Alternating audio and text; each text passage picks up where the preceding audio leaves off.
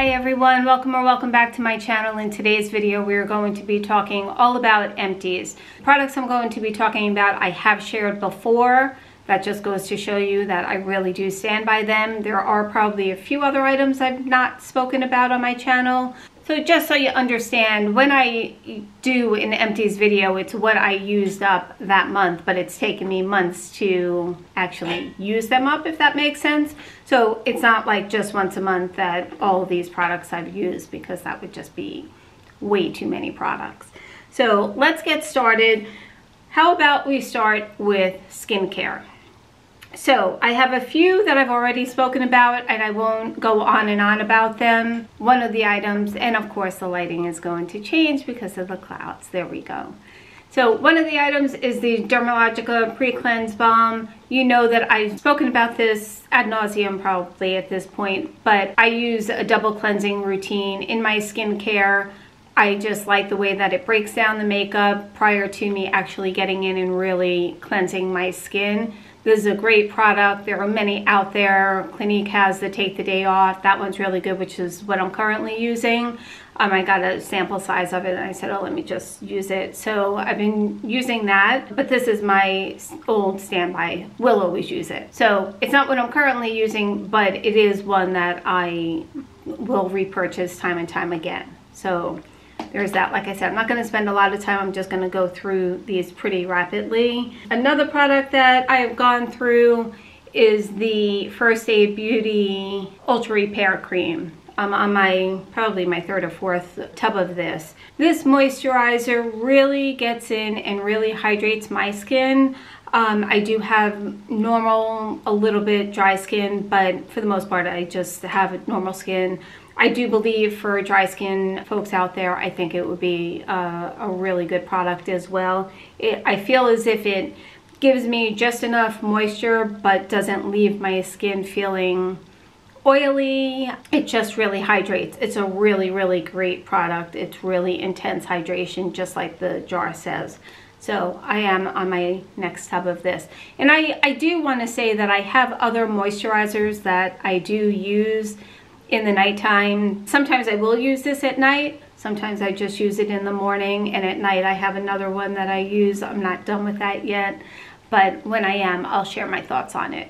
But I go back and forth. I use this morning and night. So that's one of the moisturizers. Here we have the Ulta MD sunscreen. Clearly summer, we're just about on the other side of that, but that doesn't stop me from continuously purchasing this or the Super Glow Screen. I really like the both of them, and I go back and forth depending on kind of the look I'm going for today. I do have this, which is a tinted one. You can actually see probably on the bottle how it has a tint, but it's not overbearing and doesn't really change your look on your face. It just gives a nice clean tint to your face, which I love, but more importantly, it offers the perfect amount of sunscreen protection. Don't stop using your sunscreen, people, just because summer is almost over. Use it all year round. Very important. The most important product that you'll put on your face ever. Going along with the sun, here I have the Tropez facial spray that I put on every day. And then this is the Mousse, which I don't self-tan every day, obviously, but every few days I put this on. So easy, take your mitt. I did do a video on my self-tanning, which I've changed up a little bit, but not too much from the video that I actually did. So these are two great products. There are so many self-tanning products out there that I have tried, but these I just continuously go back to. I know how they work on my skin and the results that I get from it. So really love these two products, and we'll continue with that throughout the winter time. That's the hope anyway. Let's see, randomly I finished up my Bedhead, apologies for the name, but Dumb Blonde conditioner for chemically treated hair, and that would be me. I've been using this shampoo and conditioner for a long time. It's what I use most days that I'm actually washing my hair. I don't wash my hair every day, but when I do, this is what I use. And when I want to do the once a week, really deep conditioner, you know, I'm a try and true of the Briogeo Don't Despair Repair hair treatment, and I also use the Olaplex. So between those two, that's what I'll use like once a week if I really feel like my hair needs it, which generally I just like to do it. It's a maintenance for me, especially the fact that my hair is so bleached that it adds both of those products. I think I did share the Briogeo in an Empties before. I'm still working through the Olaplex. I haven't finished that quite yet, but like I said, those are the two that I use once a week. This I use every time I wash my hair. Every so often, I know it's really good to get in and change your shampoo and conditioner, and it's not like I don't, but like I said, this is an Empties video. This is what I've emptied. I go through the conditioner faster than I do the shampoo. Anybody with me on that? I can't imagine I'm the only one. But anyway, I finished that up. But I do try to every so often incorporate some other shampoo and conditioners depending on how I feel my hair, the needs of it. And now with us going into fall, I'll probably look to try something else just to make sure that, you know, I'm constantly getting that hydration in my hair. But I really have enjoyed this, and it's done really great for my hair. So really love that. Keeping on hair, the IGK Good Behavior. I just spray this in my hair, and it's, you know, it's a smoothing spray, and I guess you can say that it does offer that because this is not a flat ironed hair. I washed my hair this morning and put some of the Way leave-in conditioner in, then I spray this, and then I use the oil on my ends, and this is the results that I get. My hair can tend to get frizzy and a little bit wavy with the humidity, but I've done really, really well with those three products. That's really basically what I put in my hair. So every so often I'll test something else out, but those are the ones that are my go-to. Guess we'll go back to skincare. You know, I love the Summer Fridays jet lag mask.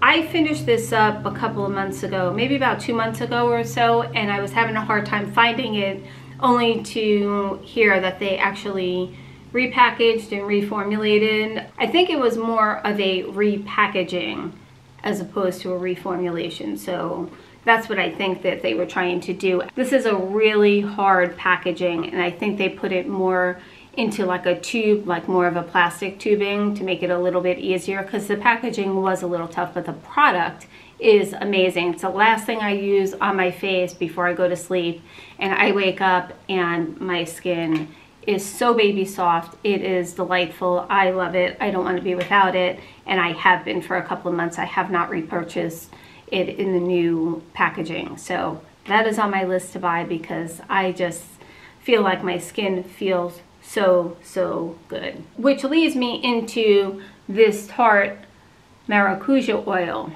So when I first got it, I was having a hard time. I didn't really know what to do with it, and I was reading up on it and trying to figure it all out. This is probably my third bottle of this. I finally figured out, not finally, but I figured out what to do with it, you know, a few bottles ago, and I really like it. I haven't had it since I used this up, and I finally just bought a new bottle last week. With this, you can put it in your moisturizer. You can add it to mainly like your foundation, which is what I did today, and I don't know if you can really see. I wish there was a before and after that I took of how my skin was before I started incorporating this back in. During the summer, it just never felt, it wasn't so much dry that my makeup wasn't going on right, but I felt as if there was no glow to it. I think that's what I felt like I was missing. And I couldn't figure it out, and I was in Ulta last week, and I just said, I just need to feel like there's a little bit of life. It was looking so dull. And anyway, I purchased it. The first day I put it on, I mixed it in with my moisturizer. And it did. It added a really nice glow to my skin. It's not oily. It just felt like my skin just almost sucked it up. Today, however, I did mix it in. I just took one drop and I put it in with my foundation. And I really like the way it has made my skin look, and the application of my foundation, it just went on really, really nice. Just a side note for this, I do generally use a wet beauty blender. I go back and forth like with a brush and a beauty blender. You don't want to use a beauty blender when you're using this mixed in with your foundation because oil and water don't mix. So just keep that in mind. I used a brush and I think it came out really, really nice. It just gave it enough where it's not like oily that I'm patting it all day long. It just gave it a little bit of life, and I'm so happy to have it back in. So really, really like this. I mean, there are so many facial oils out there. This is the OLEHENRIKSEN Pure Truth Youth Activating Oil, and it says just to put like 1 or 2 pumps between your hands and massage gently in circular motions onto your face, your neck, and your décolletage. I do want to say that you can also use this, any oils, at the end of like your skincare routine as well, and just leave it, which I have been doing at night after I do my skincare. I'll put this on now that I have it back in, and kind of like my last step because I don't have the Summer Fridays jet lag mask. I really enjoyed this product. OLEHENRIKSEN is not in Ulta, it is in Sephora. So I was just in Ulta and I picked that up. But I really did enjoy this. It was just more convenience why I didn't pick this back up. Either one, any facial oil will work. Those are just the 2 that I've tried. And then, as you know, I've had the OLEHENRIKSEN Banana Bright Vitamin C Serum. Really, really enjoyed this. Vitamin C, as we know, is really good for our body, but it's also really good for our skin. This I would repurchase. I'm currently using something else that I'm not really a fan of, and I won't repurchase that. I'll either go back to this, or, as you know, I really like the Drunk Elephant C Firma Hydra Serum. I forgot the exact name of it, but I've mentioned it before. I really like the Drunk Elephant one as well. I'll be repurchasing one of these again after I'm finished with what I'm currently using. I tried this e.l.f. Keep Your Balance Toner, and it does say that it's with hyaluronic acid, aloe, and witch hazel. I really enjoyed using this. I just put it on a cotton pad and just applied it to my face and neck, and toner is always good after you cleanse your face, just to kind of bring everything back into a nice balance before you go on and put your moisturizers on and any other serum. So I did enjoy it. I think it did have a little bit of a real perfumey scent to it. It does, so if that's offensive to you, you may not want to pick that up. But as far as the product, it worked fine. But the one that I probably really, really like is the Clinique Clarifying Lotion number 2. I think the 2 really is for the steps, but this was a big jar and I had it for a long, long time. But it's a great, it says it's a twice-a-day exfoliator. And I tried to use it when I remembered to, because I didn't keep it out in my typical like everyday skincare makeup because it's so big. So sometimes I would forget about it, but then when I would go back and use it, I'm like, oh my gosh, like why am I not paying more attention to this? So I will repurchase this because I do feel that my skin does better when I work with a toner and incorporate that in my skincare. So this one I wouldn't repurchase, the one from e.l.f.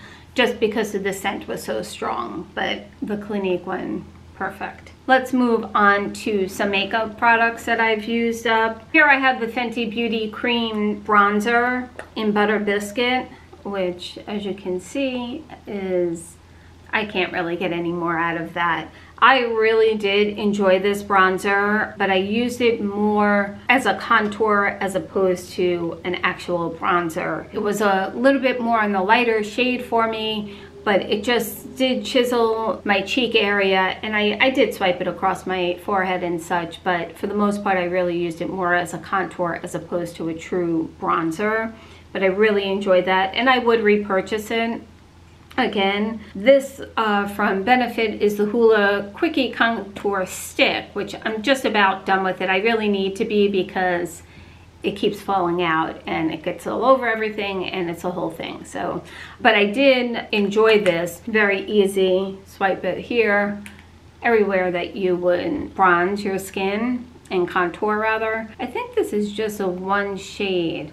Works really well. I used it probably all summer interchangeably with the Fenty. Really like the both of them. As far as the cream products versus the powder products, I've gone back and forth with both sides. I really enjoy the finish on a cream product and a powder product. A lot of times when I'm using a cream product, I will swipe over a powder product, like a powder bronzer or a powder blush over the cream product, just to kind of hold it in place a little bit more.